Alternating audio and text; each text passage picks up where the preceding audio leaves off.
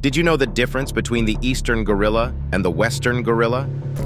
From a distance, the two might seem like doppelgangers, performing a mysterious dance in nature's vast theater. But as you zoom in, subtleties emerge. The eastern gorilla, found in the dense forests of Central East Africa, boasts a darker fur and is generally larger. The western gorilla, native to West Central Africa, has a slightly browner coat and is known for its distinct sagittal crest. Behaviorally, the western kind roams in larger groups and has a more varied diet.